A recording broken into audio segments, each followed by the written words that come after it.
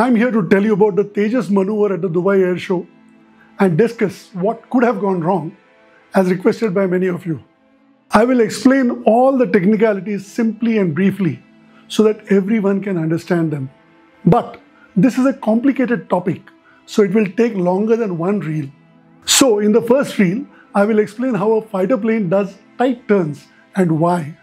Then in the subsequent reels, we'll understand various topics like aerobatics, like roll, loop, barrel roll of the top, then negative G and positive G and its effect on the aircraft as well as the pilot.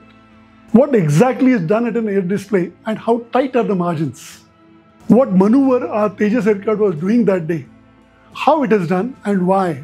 And finally, we'll try to analyze what could have gone wrong that day. By the end of the series, I promise you'll have complete clarity and we'll have a better understanding of the unfortunate accident.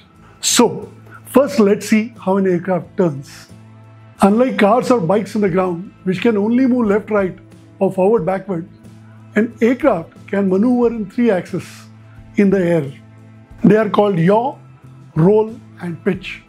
Yaw is when the aircraft nose turns left or right, like shaking your head no. Roll is when the aircraft tilts its wings. The tilt is called bank. Pitch is when the nose goes up or down, like nodding yes. When you turn while riding a two-wheeler, you don't stay upright. You lean into the turn, correct? Aircraft also turn like that. To turn, a pilot first banks the aircraft and then the aircraft yaws into the direction of the turn. The commercial airliners you travel in typically turn with a maximum of 25 degrees bank. Maximum.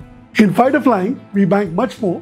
We pull hard and the aircraft responds with 5, 6 or more G, turning tight with a small radius of turn. That's how we outmaneuver an adversary to fire our weapons at him and to avoid his weapons. The steeper the bank, the tighter the turn and the more G-force the pilot feels. The same G-force is felt during aerobatics, which look so spectacular from the ground, don't they? I'll explain G-forces in detail soon, but let's look at aerobatics in the next reel.